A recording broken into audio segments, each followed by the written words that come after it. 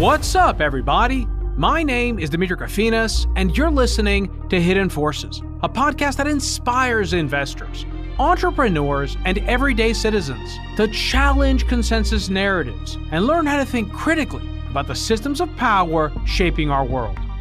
My guest in this episode of Hidden Forces is Henry Olsen, author of Working Class Republican and the Four Faces of the Republican Party.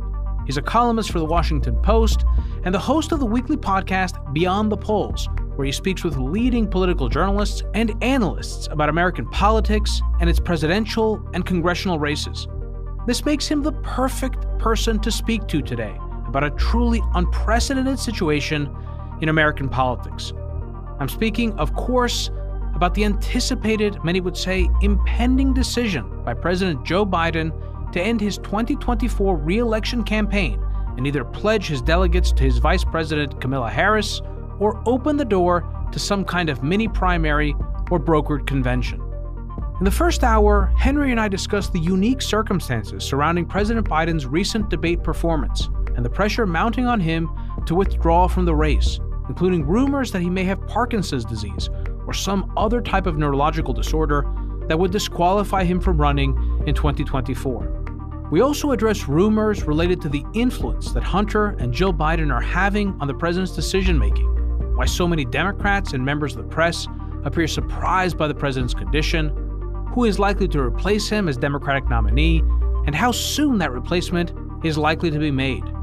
In the second hour, Henry offers his opinion, backed by polls and decades of political experience, about what the 2024 election will ultimately hinge on, and how this election will be remembered in American history.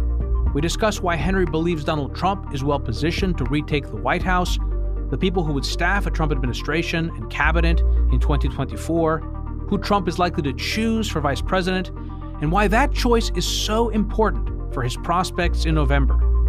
If you want access to that part of the conversation and you're not already subscribed to Hidden Forces, you can join our premium feed and listen to the second hour of today's episode by going to hiddenforces.io/subscribe. All of our content tiers give you access to our premium feed, which you can listen to on your mobile device using your favorite podcast app, just like you're listening to this episode right now. If you want to join in on the conversation and become a member of the Hidden Forces Genius community, which includes Q&A calls with guests, access to special research and analysis, in-person events, and dinners, you can also do that on our subscriber page. And if you still have questions, feel free to send an email to info@hiddenforces.io, and I or someone from our team will get right back to you. And with that, please enjoy this exceptionally informative, important, and timely conversation with my guest, Henry Olsen. Henry Olsen, welcome back to Hidden Forces. Well, thank you for having me back. So I will have mentioned this in the introduction. I will have given your bio, but I also want to mention up front that you have a phenomenal podcast that I listen to on a regular basis. It's really helped me not just prepare for this conversation, but also keep up with all the insanity of politics in a really intelligent way. You bring on really great speakers. Tell our listeners again the name of the podcast. My podcast is called Beyond the Polls. It comes out usually midweek, either Wednesdays or Thursdays. It usually runs a little bit under an hour, and you can get it on any of the normal platforms that host podcasts. And love to have you listen. Get lots of fun people. This week, Dana Perino. Next week, the head of the Pew Research Center. So if you into nerdery or whether you're looking for a 30,000-foot view, my podcast works. Yes, I cannot recommend it enough. So let's get right into it. There's not really much to talk about today, actually. No, just kidding. So we're recording this on Wednesday, July 10th, amidst all the drama surrounding Joe Biden after his, I guess there's no other way to put it, sort of disastrous debate performance against Donald Trump, and all the speculation about not only whether or not he's going to stay in the race, but whether or not he has Parkinson's, what's wrong with him, whether or not the Democrats will be able to push him out. A lot of people like me who are not regular followers of politics are also sort of wondering, well, what are the mechanics here? Like, can he just stay in office if he's not well? So we're going to get into all of that. We're also going to get into specifics about the election itself, Donald Trump, VP speculation, et cetera. But just kind of high level, how big of a story is this as a political historian, as someone who's been in this business for decades? What does this compare to historically? It's very difficult to say that it compares to anything historically, that we have never had a president who is running for re-election whose health has been questioned in the way that Joe Biden's has been. Certainly there were rumors about Franklin Delano Roosevelt's condition going into his fourth term. But the press being the press, the fact that we were at war, the fact that there was really no alternative to Roosevelt in 1944 meant that it never really got any significant traction. We've had health issues with the president, particularly questions of Dwight Eisenhower going into 1956, where he was running for re-election, but that was a heart attack. It wasn't a question of can he mentally do the job? It was a question of is the guy physically up to it because of a weak heart? And that was put to rest relatively easily. So this is unprecedented. The closest thing we have to this has nothing to do with health, and that's Richard Nixon's impeachment, which is to say that because of the Watergate scandal, he was politically on the downswing throughout 1973, hit nadir in 1974, and yet he continued to hold on, supported by a rearguard action among Republicans, which collapsed only when finally the release of the smoking gun tape in early August meant that even the most diehard Republicans were not going to hold out in the Senate. So conviction was a fait accompli, and only then was when Richard Nixon finally resigned, when Republican leaders went and said, you can go on your terms or you will go on the Democrats' terms. What do you want? And he, of course, chose his terms. So there's really no historical point-to-point comparison. As far as how big of a story it is, look, the United States remains the leader of the free world. It remains the preeminent global superpower. There is international conflict in spades between the Israeli-Hamas war and the possibility of a broader conflict, the ongoing war in Ukraine, and the threat of war over Taiwan.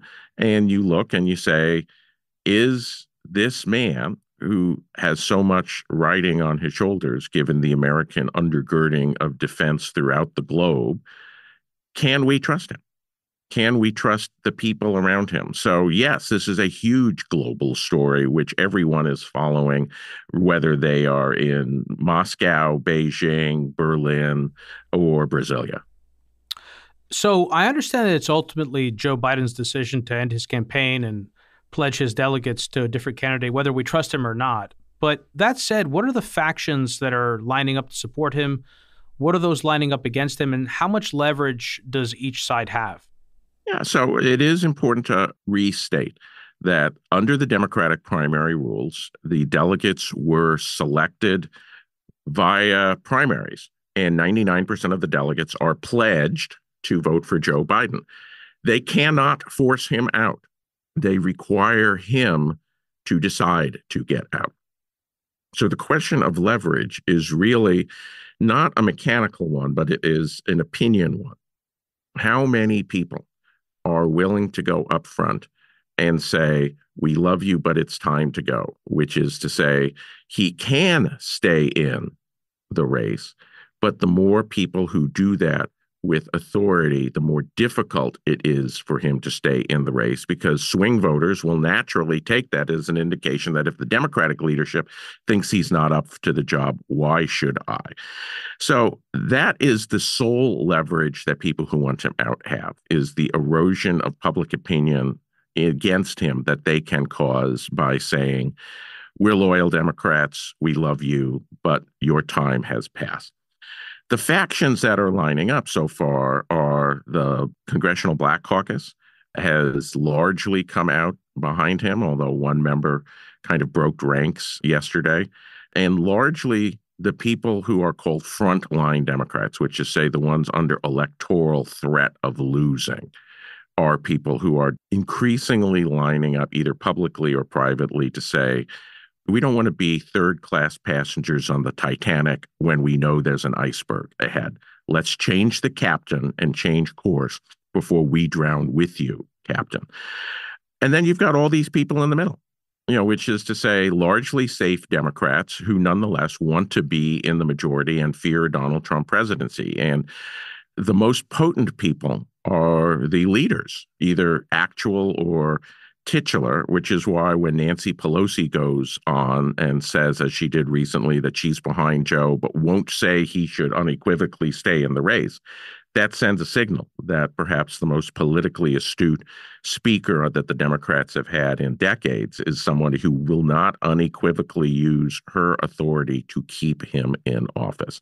Anyone in the Democratic Party knows this, they see this, and that means she's basically daring others who have similar concerns to go out in front of her so she can provide the final push rather than be the snowplow.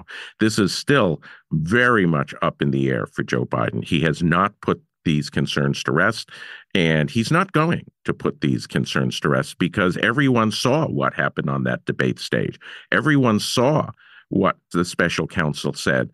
I won't indict him because I don't think he has the sufficient mental stature to convince a jury that he can form the necessary criminal intent. That's devastating.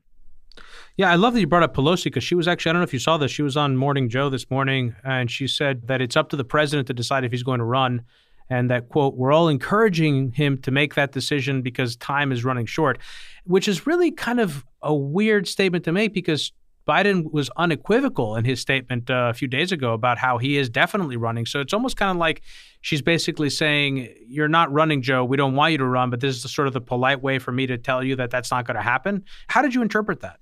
That's exactly how to interpret that. Is Joe Biden issued a 2-page letter that unequivocally stated, I'm in the race.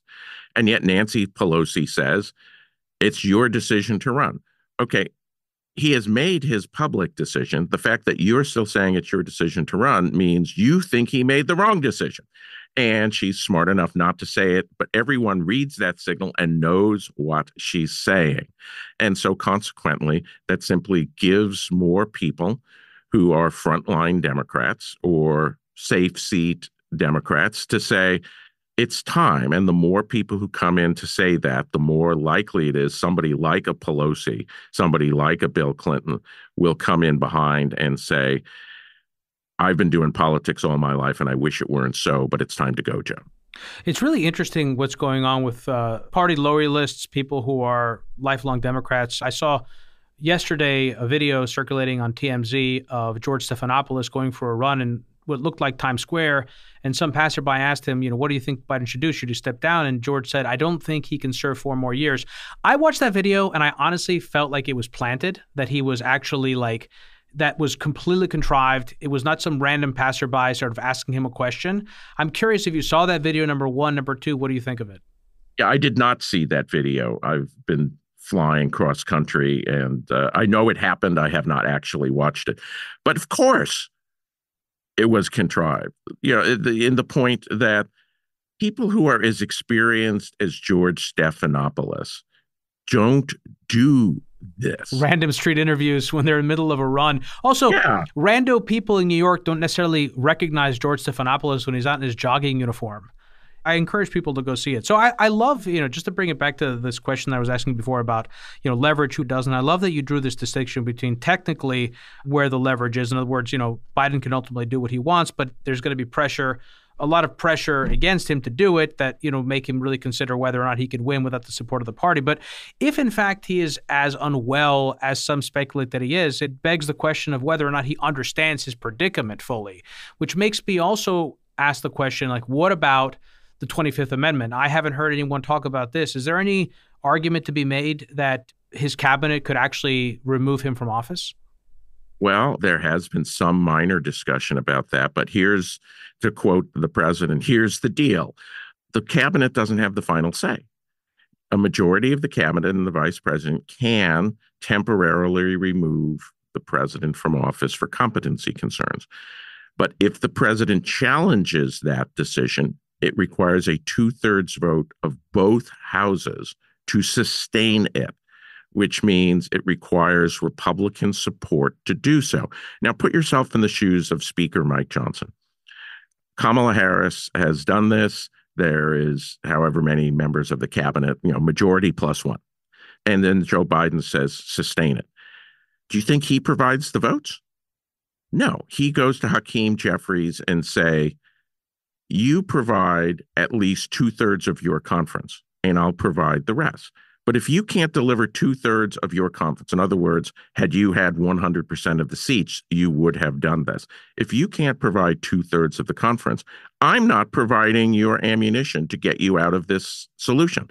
We're going to go down this together, or we're not going to go down at all. And then the same thing is true of Mitch McConnell. Do you think he goes to Chuck Schumer and say, yeah, I've got 49 votes, give me another 18? No, he goes down and says, you provide 2/3 of the votes and I'll make up the rest. And so the question is, can they do that? And I don't think they can. I think they can get a majority. If I were the Democrats in this, I might want to say, hey, let's have Joe Biden answer our questions on live television without a teleprompter or a script. In other words, if he wants us to back him, and this is unprecedented, let's have him make the case before it's in the well of the House. But that puts it back on Biden. Can he do something like that? Can he stand in the well of the House for an hour without a teleprompter, being able to, even in the middle of the day, answer question after question after question without going through this? The thing is that nobody who is reasonable can look at the president and say that he is perfectly well. This happens too frequently in too many settings. We've seen too much restriction of him. Is it feasible to think that 4 months from now, we will have election day and that there will be no instances like the one the nation saw on the debate stage? Anyone who thinks that, I think, is deluding themselves. And it may very well be that President Biden and his inner staff are deluding themselves, or it may very well be that they're engaging in a last-ditch effort to cow people into letting him go out on his own terms, which is to say, losing to Donald Trump, very frankly, but losing without being, in their eyes, humiliated. And I think the more that becomes clear, the likelier it is Democrats in the next 3 weeks start to pile on and say, we don't want that, because it's not just you. And also, I think to the extent that they're complicit in enabling this, they're going to be potentially punished at the polls in November. And so they probably also want to get out ahead of it, irrespective of whether or not he runs. I think also, the thing that I've said is that, and this is, I think, reflected in the questions about, was this just one night or is this a, quote, condition that they keep asking Joe Biden? I think the problem is that old and dying is not a condition. And this also speaks to just my level of surprise around people's surprise. I was telling you about this earlier, that me and people in my circle were not remotely surprised at his debate performance. We've seen this already. And we have felt for a long time that he feels like he's old and dying. At first, I thought he had dementia years ago. I thought he had early onset dementia. But then, I watched him speak more and more. I thought, well, maybe he's just old and dying. He shuffles from place to place. He can hardly get out enough air to go above a whisper. He loses his train of thought. And so because old and dying is not a condition, it's difficult to point to something specific, which is why the rumors about Parkinson's disease are so, I think, important. And for people that aren't familiar with this story, I think, was initially broken by the Washington Post. A reporter there, I think, was looking at White House logs and saw that a physician by the name of Kevin Kennard, who was invited by Dr. Kevin O'Connor, the president's personal physician. Kennard is a neurologist at Walter Reed who specializes in movement disorders, of which Parkinson's is one, that he had visited the White House, I believe, 8 times in the last 8 months. The White House hasn't given a sufficient explanation about why this doctor has been invited, how often he saw Biden. I think it's been suggested by the White House press secretary that he saw Biden 3 times as part of his annual physicals, but she was being very evasive in her answers to reporters about this. So let's just talk about this for a second. Is there any substance to these rumors? And what do we know tangibly about Joe Biden's health right now? Why is the White House working so hard to create this impenetrable wall behind which we can't really learn anything? Well, I'm going to read you something that I got on July 2nd. Private, I won't reveal the person. It's a personal friend. The reason I say July 2nd is because this is before any record of the White House logs came out. This person says, for the record, as a physician, I fully believe that he has a major problem.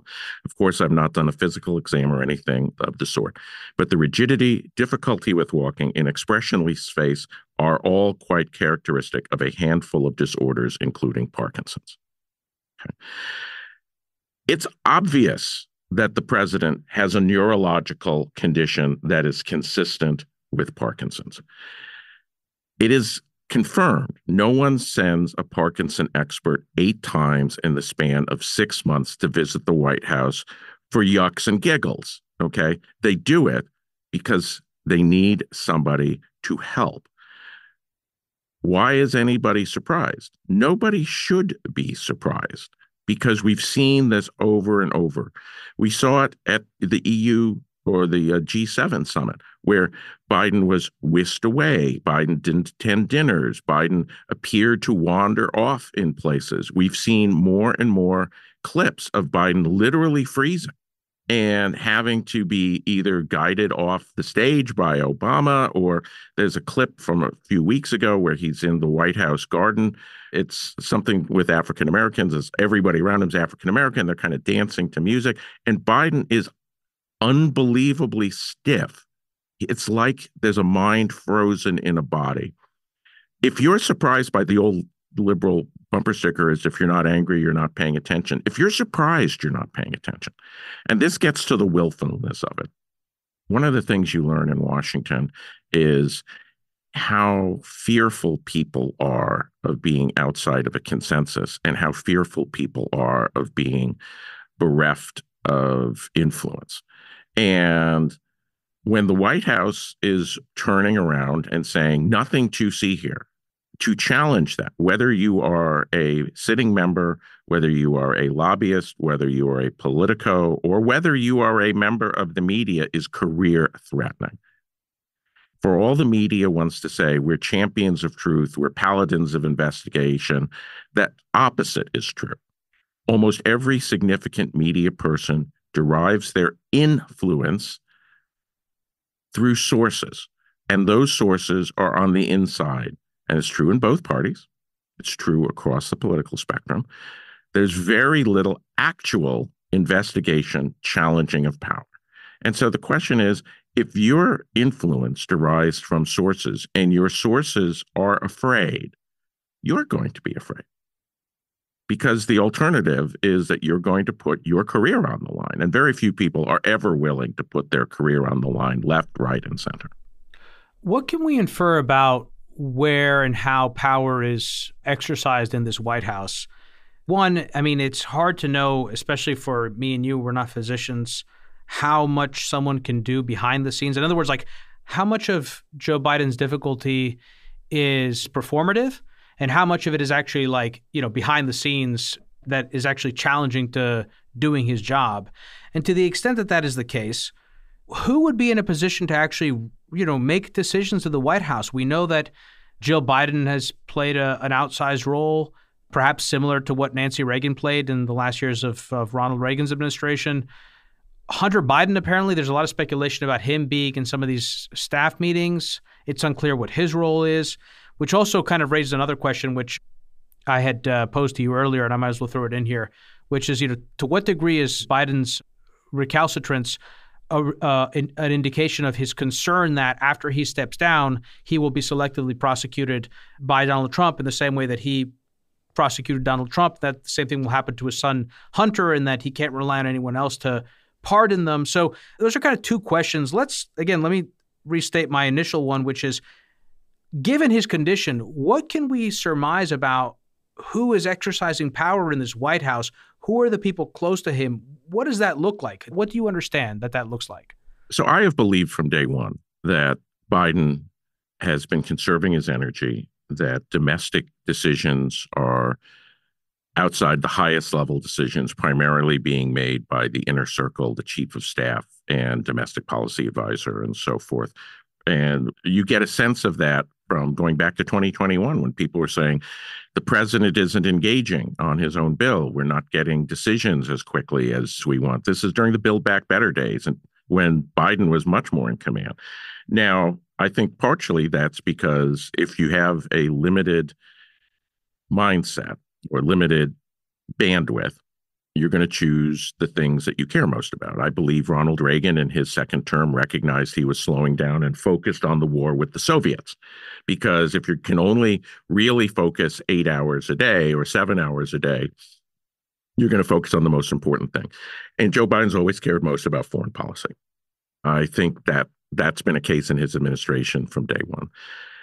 I think increasingly what's happening is that his ability to concentrate throughout the day is less and less.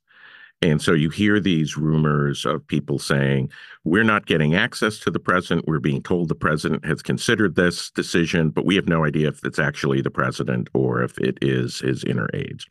I think that means that decisions are being made outside of the president's knowledge. Of course, the White House denies that, but the White House also has been telling us there's nothing to see here. It's kind of like the guard on the street of Faber as everything breaks down in Animal House and he yells, "Stay calm, all is well." Well, that's the White House. And what's going on, the chaos in back of you, is the actual situation. So I think what's been going on is increasingly decisions are not being made by the president, except at the highest level. I doubt that decisions about arms to Ukraine are being made outside the president's ambit.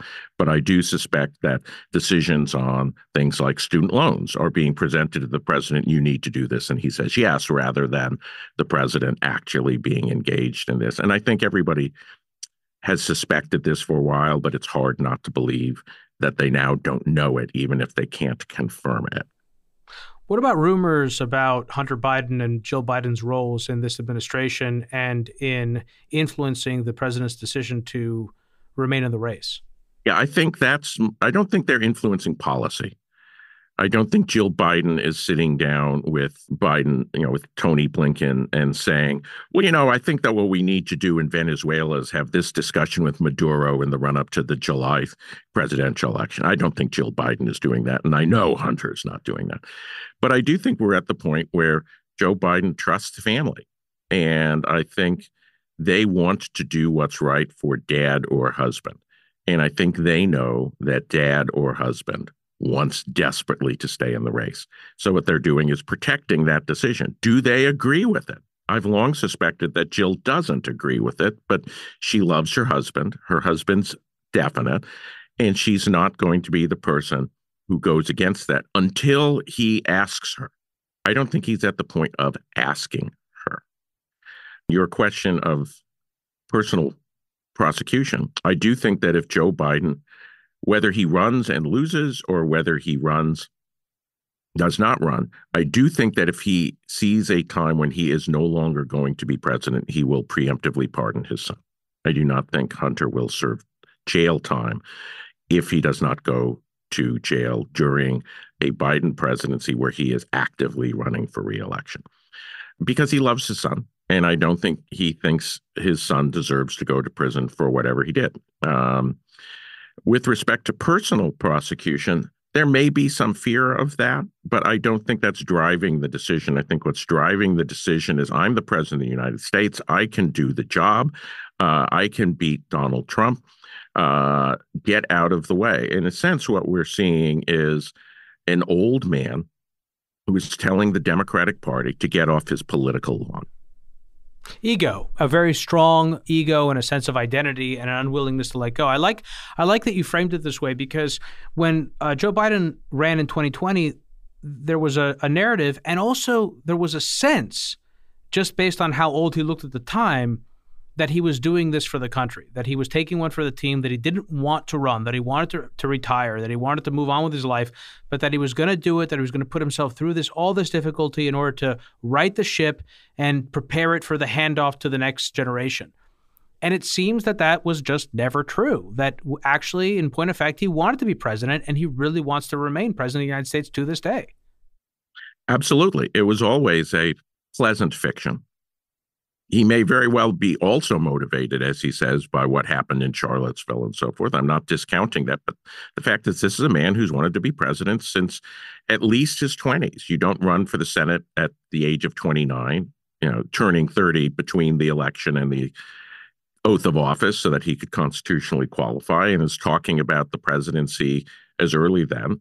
Runs in 1988 and has to drop out because of a plagiarism scandal in 1987. This is a guy who's wanted the presidency all his life. You don't give up that dream. You just don't. And it would be nice to think that he were self-facing enough, selfless enough, that he could say, it's my time.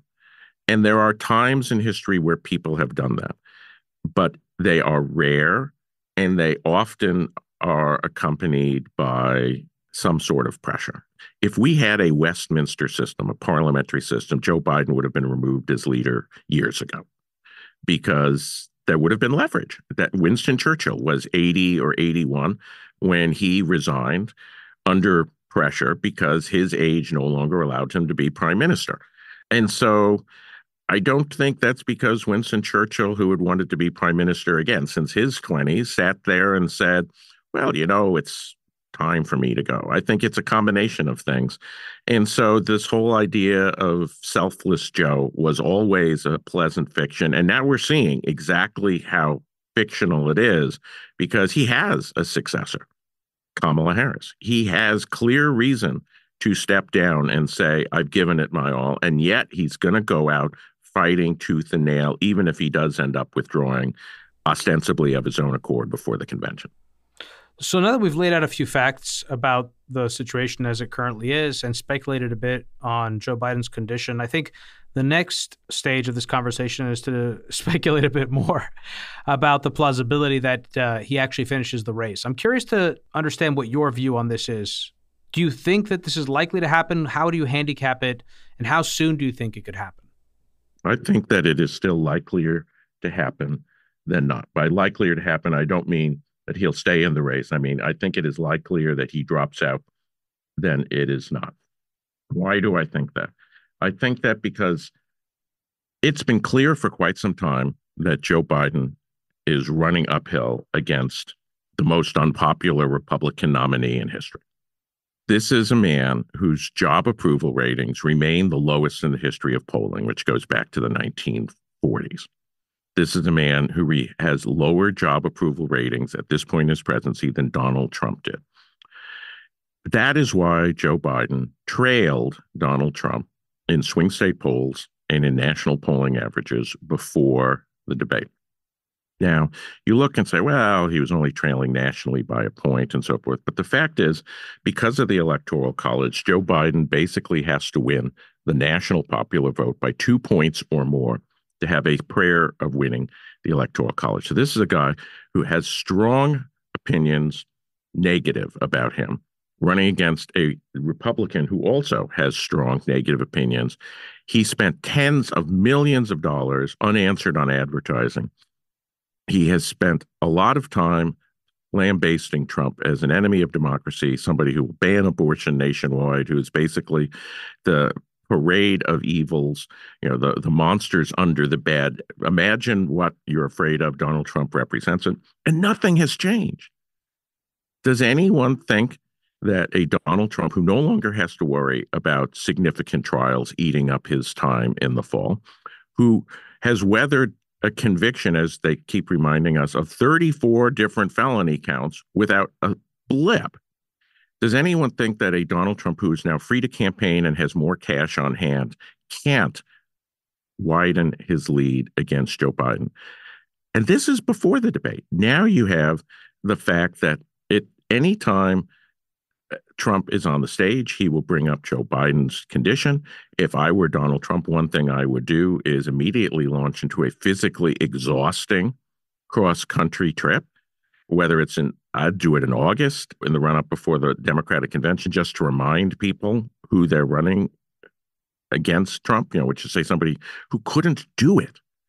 If Donald Trump can hack it, and I think he can, I would have 2 events a day for 7 days in a row that go cross country. I'd start in Nevada. I'd go to Arizona. I'd go to every swing state. And literally every time I'd say, this is a 24/7, 365 job. I can do it. If you think Joe Biden could do what I'm doing, you're crazy. And I think people will agree with that after this debate. So you look at this and you say, how could he come back before the debate? And after the debate, I think it's delusional to think that Joe Biden can make this ground up.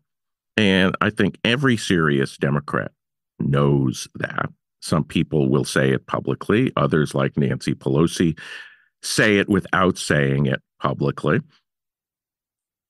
And they have no leverage other than shame and trying to reduce Biden's chance of doing it by telling Democrats, this guy's not fit. This guy can't do it. I just think the pressure will eventually build up on Biden in some time. after the Republican convention, he's going to see the writing on the wall. And then the only question is, does he stay as president or does he resign the presidency and make Kamala Harris the incumbent, which would be the strongest position for Harris and the strongest position in some ways for the Democrats. But I just do not see how he doesn't. I can imagine that he doesn't ultimately come to this decision, but I think the odds are high that he does. And that's really a question of when. I do have a follow-up question about when he will bow out, but you mentioned his job approval rating. I find this hard to understand because we've had presidents in the past who have found themselves in a worse position during their presidency than Biden is today, objectively speaking. Nixon in 73, 74, and Jimmy Carter after Operation Eagle Claw, or Bush towards the tail end of his administration with the Iraq War not going the way, or the Iraq occupation not going the way that Rumsfeld and the neocons had promised, or the 2008 financial crisis. So what explains the vitriol that so many people feel and the very low, as you said, historically low job approval rating that Joe Biden has in 2024? What I would say is, first of all, most of those examples that you gave are in the second half of the second term, when the person can't run for re-election. Well, except for Jimmy Carter, yeah. Right. And the fact is that Biden's approval ratings are lower than Jimmy Carter's were after Operation Eagle Claw, the failed. Which is shocking. Not just Operation Eagle Claw, but stagflation and gas prices that the country had never seen before. Yeah, I lived through that. Not just gas prices, but gas rationing, where literally people had to line up for hours to get gas because not only was it expensive, it wasn't available. A couple of things. First of all, Joe Biden promised a return to normalcy. What do people think of in a return to normalcy? The reduction in partisan bickering, return to peace and prosperity. So what do we have? The highest inflation in over 40 years, a rocky recovery that seems to be helping people in the top half of the income distribution, but not people in the bottom half. We have record high chaos on our border, which is directly caused by Joe Biden. We have two wars going on that the Americans are directly involved in, even though our troops are not at risk. And we have a president who is historically old and historically feeble. This is not normal. He promised a return to normalcy, and we have abnormalcy on steroids. It's not the type of abnormalcy we had in the first Trump term, but then people look and say, well, we have incredibly crazy politics, but peace and prosperity and a border that's controlled. On the balance, I'd rather have that. And so you have the fact that Biden's presidency is not the most successful in modern history, which is what we're being told by Democrats, but is in fact, at best, an uneven presidency in terms of its accomplishments, compounded by the clear sense before the debates and the ultra clear sense after the debate that this guy's not up to the job. It's not a condemnation of his goodwill or his moral faculties. It's a clear-eyed judgment of his physical and mental capacity. People age at different rates. Chuck Grassley is 90, and he was still doing push-ups last year. And you listen to him, and yeah, he's slowed down, but he's sharp. Bernie Sanders is sharp. Joe Biden is not. So I was actually having a conversation with my friend John Askinas recently, who had been on the podcast a year or two ago for an episode on consensus reality. He had written a great piece for the New Atlantis called What Happened to Consensus Reality. And I was telling him that the way that the Democrats and the media are talking about Joe Biden's condition is there's so much gaslighting going on. And in general, there has been so much gaslighting going on, both on the Republican and on the Democrat side, that I feel like I had this moment of realization that I can see how a society can go from a rational, empirically based understanding of reality and a sort of consensus view of how we arrive at the truth to a world where really we become completely unmoored from any objective reality. And at that point, it's quite frightening how a country is supposed to govern. I want to recommend listeners go back and listen to my conversation with Peter Pomerantsev, who wrote a book called Nothing is True and Everything is Possible, which was about his experience working in post-Soviet Russia in the TV industry and describing this move away from the ideologically based propaganda of the Soviet period to this nihilistic version of the media landscape during the Putin era, and how that eventually bled into the media landscape in the West. And I've lived through this. Again, people know I had a television show on RT. I actually worked directly with the higher-ups in Russia Today's news organization. So I've seen this happen firsthand, and I find it deeply troubling that now the Democrats, who are supposed to represent the establishment and the established media and sanity, are actually gaslighting the nation about Joe Biden's condition, which is manifestly bad, and everyone can see it's bad. Yeah, well, and that's the thing, is that increasingly people are been taking sides, and you're either on Team Red or you're on Team Blue. Now, a lot of Americans are on Team Purple, and that's one of the reasons why you see this growing dissatisfaction, which is, I don't want to be in this nihilistic Ragnarok Armageddon-style battle. But that's increasingly the way the political forces see themselves. And there certainly are millions, tens of millions of people on each side who are driving this and part of this. But when you're in Team Red and Team Blue, you have an incredibly strong incentive to interpret the world in a way that reinforces your orthodoxies. That it is the emperor has no clothes writ large, and not just about one thing, but about the world. And so, I'm thinking about Joe Biden's condition. And I remember when Donald Trump walking gingerly down a platform at the West Point graduation elicited a front page New York Times story, "Can he do the job?" which was ludicrous. And I wrote an article defending Trump. You can say a lot of things about Trump, but actually look at the clip. This is not based on reality. It's the one time I got name checked by President Trump is he liked that. Couldn't believe the Washington Post let me say that, blah, blah, blah. And we have had multiple things that are worse about Joe Biden that barely get mentioned in the press or have in the mainstream press. And then you have the gaslighting on the other side. We've been hearing Joe Biden has dementia from the conservative media, not since day one, but pretty early in the administration. Joe Biden did not have dementia in 2021 or 2022. He was an old man who was slowing down and increasingly had some difficulties in forming thoughts and expressing them, but that's not dementia. But yet you have millions of people who believe that he's been basically Weekend at Bernie's dead and being propped up since 2021. That is also false. But why do you have this? You have this because if the world is Team Red versus Team Blue, saying something that's not convenient to the orthodoxies gets you in trouble. It means you're not on the team anymore. The thing about the debate is you can't argue that A is not A. And Joe Biden was so manifestly incapable on a live setting that tens of millions of people watch that you can't stay with the line in a way that is belied by facts that people themselves saw. And that's what you've been seeing over the last 3 weeks is the people who had been seeing the world in a way consistent with Team Blue orthodoxies just can't do it anymore because you can't literally say, don't believe me, don't believe your eyes. Now, the White House is still basically spreading that, but it's not believable. It's just not believable. So back to prognostications about Biden stepping down. I asked you, how soon do you think this could happen? Do you think it's more likely to happen after NATO and the Democratic convention, but before the Republican convention willfully? Or do you think he's going to, again, it has to be willful technically, but that he'll basically just be forced to step down by virtue of the circumstances after the Republican convention in a really chaotic way? Yeah, so I think that he will not step down during the NATO summit. I mean, that would be an incredible abdication of his global authority.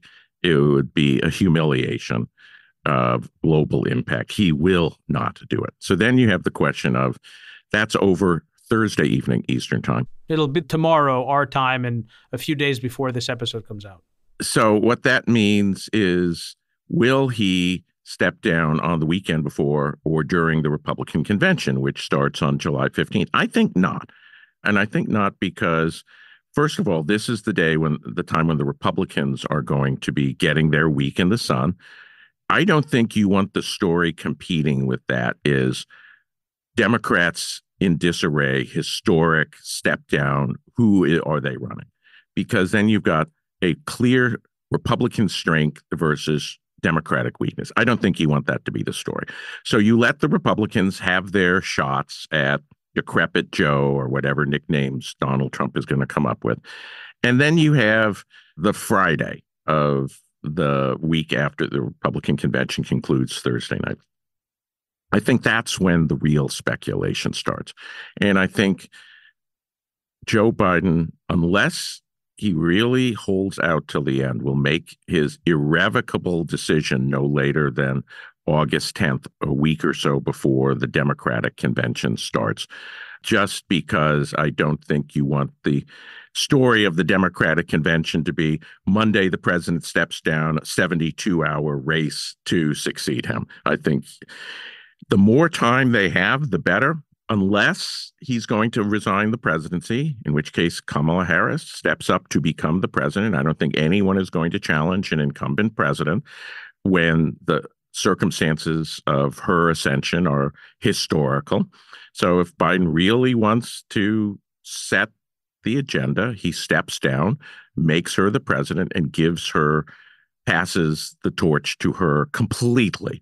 In the absence of that, you need time to set up what's going to happen for people to decide what they're going to do. And I think the more time, the better. And I think sometime no later than a week before the beginning of the Democratic convention in Chicago is the real deadline for Biden getting out of the race. In Chicago, right? I mean, you couldn't have written a more perfect script. I would have told you, if you had told me this story a few years ago, I'd say it's fake. It's on many levels Shakespearean. So, let's put aside the question of when and how this mechanically happens. Let's move now to who replaces Biden. First of all, in terms of process, what do you think the best process is by which to select a candidate to replace him, assuming that he doesn't abdicate the presidency and let Kamala Harris become the incumbent? So I think what you're looking at is a series of unpalatable options. If Biden gets out of the race but does not resign the presidency, he releases his delegates, but they are then formally uncommitted, that you don't have his ability to pledge his delegates to somebody else. That colors the whole race. The question is, will people simply accept the vice president stepping in, or will other people challenge her? I think you're seeing Team Kamala pushing the idea that she is part of the administration. If he has to step down, she is the only option for them. And consequently, I think that it is very, very likely that she is going to be the replacement. I didn't think that about a week and a half ago, but there seems to be little appetite for taking her on directly. It doesn't mean that there won't be a challenge. It might actually be better for her if there were, because then she could step out from behind a shadow and demonstrate strength. But if you're looking at this historically, you have 1968, Democratic incumbent president steps aside for re-election, forces the vice president on a brokered convention on the Democratic Party over complaints from the left. You have a hot summer with protests from people dissatisfied with the war in Vietnam. Here, you might have the war in in Israel. The parallels are kind of eerie, as a matter of fact, or the potential parallels. Well, thankfully, no assassinations. I mean, you had RFK, and we had both Bobby's assassination after California and Martin Luther King's as well. Yes. Yeah, one of the things that's changed since 1968 with that respect is much greater security. Let's remember how RFK was assassinated. He was sitting senator from New York, former attorney general, brother of the president, front runner who had just confirmed it, and he walked out in a hotel through the kitchen, and a guy shot him in the kitchen. Nobody would get that close to any political event without having passed through a metal detector these days, but they didn't do it in 1968. So I think that's one of the reasons why it's just unlikely that you'll have a political assassination, because we've enhanced security so that people can't get that close anymore in most settings without having gone through various levels of security that people just didn't think were necessary in 1968. So you mentioned Kamala. What are the specific concerns about Kamala Harris? Because I have also sort of defaulted to the view that she's horrible, that she can't win. I've felt this way for a while. But when I actually prepared for this conversation and asked myself, well, what specifically are the reasons that I think she wouldn't be successful, I just kind of fell back on basic feelings that I have from a bunch of clips that I've seen on the internet. You know what I mean? On paper, you could argue that she's the perfect person to take on Donald Trump because she's a former prosecutor. Donald Trump's in the middle of, several prosecutions. And she's also a woman during the whole debate about Roe v. Wade and the potential implications of a second Trump turn and conservatives in the White House, the replacement of Supreme Court Justice Sotomayor. So why is she so bad? What are the concerns about her being an effective candidate? Yeah, the concerns are a couple. Well, first of all, those clips on the internet, they're not damning like Biden, but they do pretty much show that this is a person who can lapse into incomprehensibility of being vague in a new age sort of way.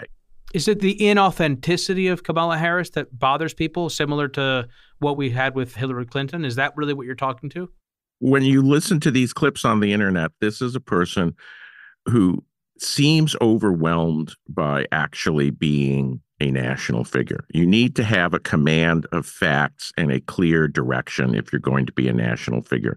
And so she lapses into these weird word salads, which have been lampooned on The Daily Show in skits where they take her on, have a new age word advisor saying, she can be understood as kind of the process of putting words together. It's kind of funny.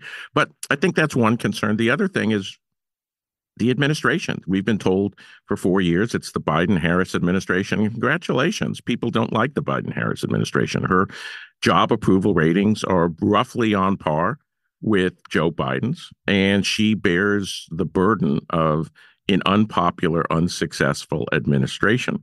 So I think those are the two things. And then you have the third thing, which is this is a woman who ran for president, who was one of the leading contenders in the beginning of 2019, who fizzled out so completely she dropped out months before the Iowa caucus. She didn't excite Black voters. She didn't excite progressives. She didn't excite moderate liberals. She didn't excite anyone. And you see the same things that she would, once she was in charge of the campaign, she'd say one thing, then she'd retract it. She didn't know what she was about. And so while you would say, yeah, her slogan was Kamala Harris for the people, which was a play on being for the people, as a prosecutor is the prosecutor for the people. But when you're a prosecutor, you're making a case. In politics, you have to make a case. Kamala Harris couldn't make a case. She couldn't decide what she wanted people to believe about her.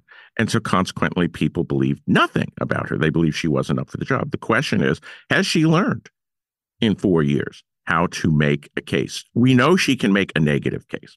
It's easy for a Democrat to make a negative case. Donald Trump will ban abortion. Donald Trump is a danger to democracy. Donald Trump will start World War III. We've been hearing this. She can just make that case. Can she make a case for herself? If the negative case were going to work, I think you would see Biden have been ahead in the polls. Instead, the negative case has not overwhelmed the negative perceptions of Biden and the administration. Yet the Biden hierarchy seems to believe that doing the same thing and expecting a different result over the last 4 months of the campaign will result in victory. Well, there's a word for doing the same thing and expecting different results. It's called insanity. And I think that is where a Harris campaign would be. And it's not to say she couldn't, maybe it's all more sense of Biden's too old rather than a genuine distaste for the administration. But I actually think there's a lot of substance, not just fluff or personality judgments or suitability, fitness judgments that go into those low approval ratings.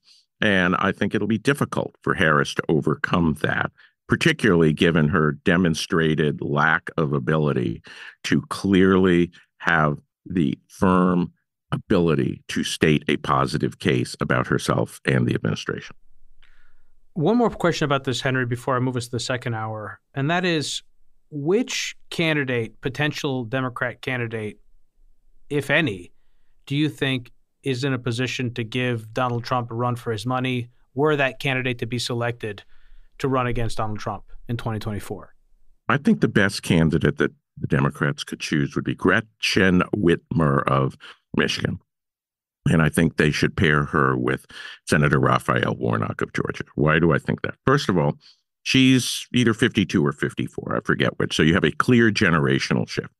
She has won a key swing state twice and delivered a majority in the legislature for Democrats. She's shown she can win in tough circumstances. She's not going to make anyone compare her to Martin Luther King, but she can put words together. She's not somebody who lapses into vague word salad. She's not somebody who is unfit for the job. She is a person in her prime. And I think she would be able to both make a positive case, as she had to do for herself twice as governor or candidate for governor of Michigan. And I think she would be able to make the case that Democrats want to make, which is abortion is on the ballot very effectively.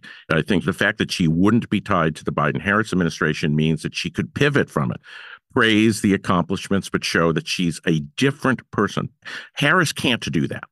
Certainly, she can't do it with Joe in the White House. This was the problem with Humphrey and Johnson in 1968. Humphrey needed to pivot away from the Johnson administration's prosecution of the war in Vietnam, but he couldn't do it because Johnson was in the White House running the war in Vietnam. I think that Whitmer would be able to do it. Warnock would be the perfect running mate because, first of all, he too is eloquent, more eloquent than she, as you would expect from the person who's the successor as the lead pastor in Martin Luther King's Ebenezer Baptist Church in Atlanta. This guy can talk and he can move audiences. He, unlike Harris, does generate enthusiasm in the Black community. And the erosion of Democratic support among Black voters has been one of the biggest worries that they have, that there's little reason to believe that Kamala Harris can attract particularly Black men away from Donald Trump. She put a lot of them in jail for smoking marijuana after she laughed about conceding that she actually had done the same thing on Charlamagne's podcast some years ago. Yeah, and believe me, the Trump campaign will remind Black voters of that, who signed the Second Chance Act? Me. Who put you in jail? Her. So you've got Raphael Warnock. He has won two very tough elections in another key swing state, Georgia. If the Democrats can hold Michigan and Georgia, it makes Trump's ability to win the Electoral College very, very hard. And if Whitmer can hold Michigan, she probably has the sort of appeal that allows them to hold either Wisconsin or Pennsylvania. And so I look at this and I think, if I were the Democrats, that's the ticket I would choose. And I think that would cause Trump a lot of trouble because he's prepared to run against an administration that they'll distance themselves from it. And he's prepared to run against people whose eloquence will remind nobody of Ronald Reagan, against people who actually can probably out-talk Trump. So as I said, Henry, I'm going to move us to the second hour. I want to start that conversation on the other side by asking you what you think that this election is about, what the Democrats want to make it about, what they think it's about, what the Republicans want to make it about, and also what the critical voters actually think and feel that this election is about. I also want to discuss election integrity because this is a subject that hasn't come up recently because we've been swamped by Biden and also by Biden's health questions. And also Trump has really been out of the spotlight. He's no longer on Twitter. The media doesn't cover him. And so in some ways you could argue they've been doing him a big favor because he hasn't had to actually be out there saying things and doing things that turn off the independent voters who are up for grabs. But I want to know what you know is being done, both from a narrative standpoint, which is just simply sort of what are the Democrats doing to try and make voters feel comfortable about the process, and then in reality, what's being done, because people have so many doubts. I also want to understand what states are critical and what are the polls showing in terms of how some potential candidates, we mentioned Kamala, there's also Gavin Newsom, whoever might potentially run.